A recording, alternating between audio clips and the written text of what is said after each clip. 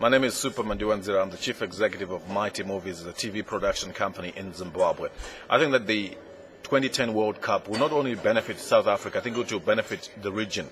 But much of the economic benefits will be felt in South Africa, certainly because most of the people who will be coming for the World Cup will be coming to visit South Africa. Some may visit some regional countries, Zimbabwe, Zambia, Malawi, and other countries that have fantastic tourist attractions in the region.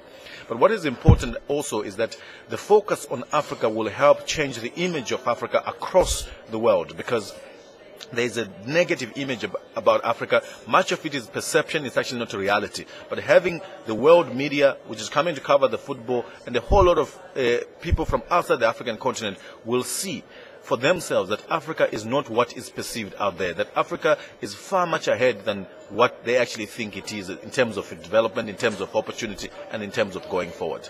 Thank you.